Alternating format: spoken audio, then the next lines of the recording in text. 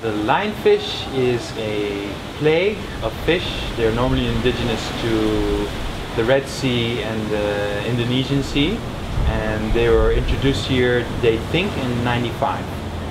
They think a hurricane released most of the lionfish from an aquarium, and about 15 were released, and now we have countless numbers of lionfish.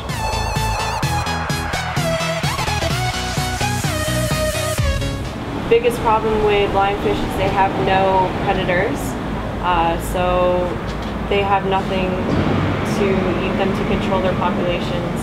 So they eat the whole reef system, they kill everything off. They can actually hibernate, so when there's no fish left on the reef, they can sleep for a couple months, and when they wake up there's fish again, then they eat those too.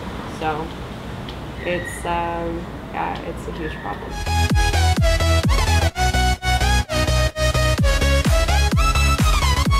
The consequences is that everything starts off small.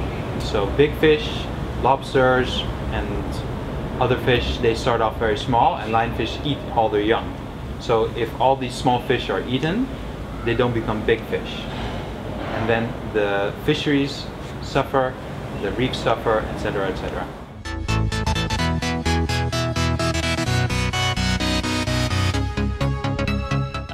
Let's say 5 years ago it were a lot of them because the people didn't realize about the invasion yet, but then the government gave some more puntos to some divers at the island, and little by little we try to make an effort to try to control the populations, because you cannot kill them all. Right now you cannot see them so often because there's many people local also that are diving and hunting them, because in many restaurants you can eat them or even at home and that kind of stuff. So it's not so like it was like 4 or 5 years before.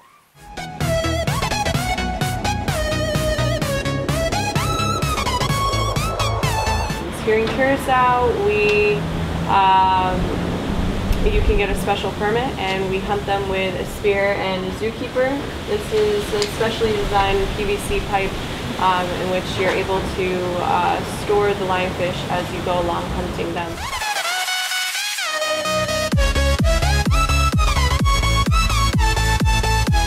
Here I have a spear located in the zookeeper. I take the rubber part, I loop my thumb onto it, I pull the spear back. Underwater, I don't want to pull it back too much because I don't want to lose control of the spear. Underwater, I pull this loop about up to this area, okay? And then I aim at the lionfish, and then I let go, and then it's released.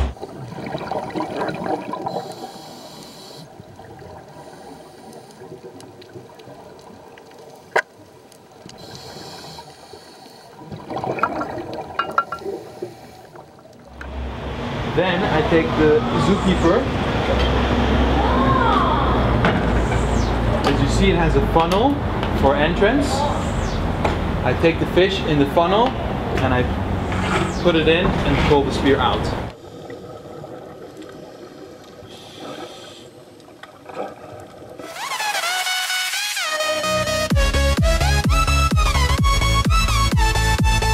Curacao has a program that in the beginning of the infestation they would have a number that you can call, and then people, if they saw a lionfish, you can call the number. Yeah. What did they do afterwards? Nothing. You call their number and they note it, they write it down. That doesn't really help. What they have done that has helped is re-allow certain spears, the Hawaiian sling. That has definitely slowed down the flood of lionfish. But I think that Curacao can definitely do a lot more. For one, I think they should organize, like, there are some dive schools that organize competitions, but I think the government should also, you know, subsidize these competitions in order to promote lionfish hunting. I think also they should make like a PSA so that people understand, because some people are afraid of lionfish because they think they're poisonous.